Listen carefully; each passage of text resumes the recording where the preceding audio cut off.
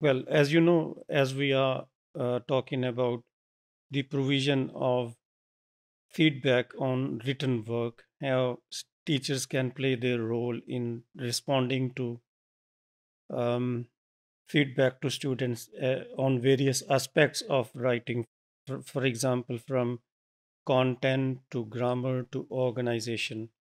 So, in this regard, it's important to discuss how to improve the quality of writing through feedback. What what techniques are there at the disposal of teachers which can help students improve their writing and bring in improvement in terms of content, in terms of grammatical accuracy, and overall organization.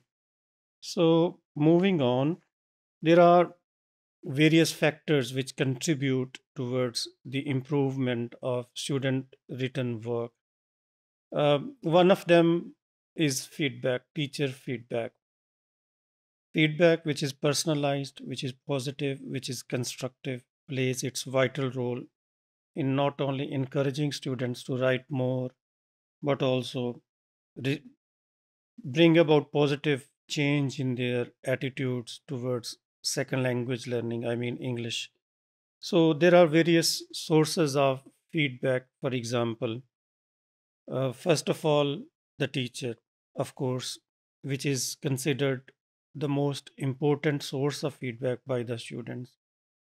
No matter, although peer feedback is equally important, but as compared to peer feedback or self feedback, self diagnosis, teachers' written feedback or written, oral feedback is given much weightage by the students, and they attach great significance because it's the teacher who is taken as a model by the students.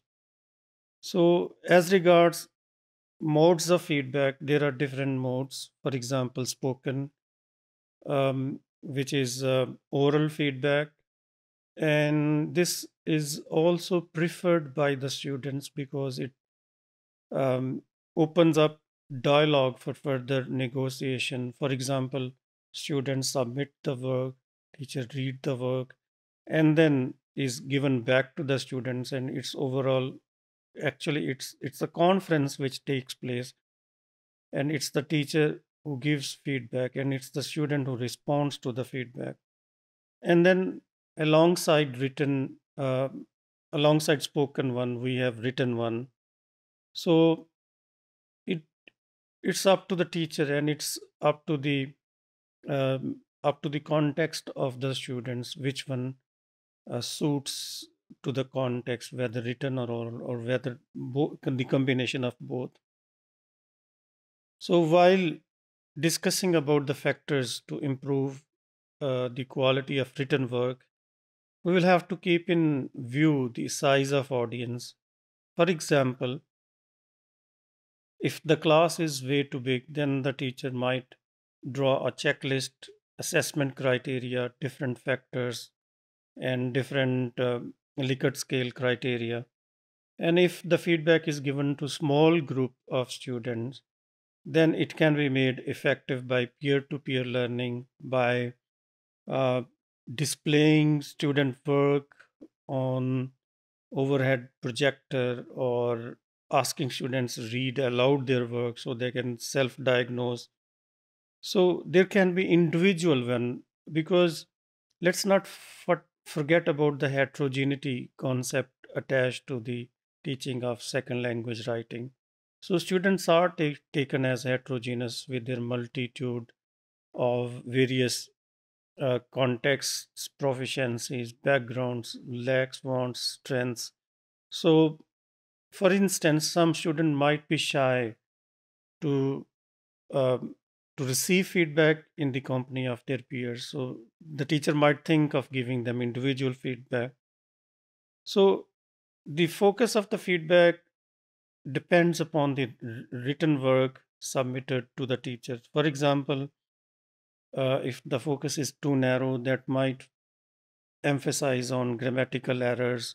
And again, while pointing out grammatical errors, teacher has to keep in view that they don't appropriate the text if appropriation happens, that might demoralize students. So then the focus and the process. So alongside the factors, there are forms of the feedback. For example, if the work is submitted electronically, then track changes or some other comments might be given. Scale, checklist.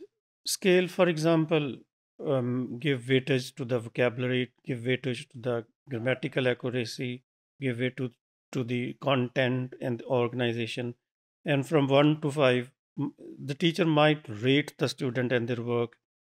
So it's important to keep in mind that um, teachers should not assess students on the basis of their single piece of writing. Rather, there should be submission of portfolios, which contains writing on different genres. So these are different factors which play important role in terms of improving the quality of written work. So it's important that the teacher combines oral, written, or various other factors to make the learning experience efficient and memorizable for the students.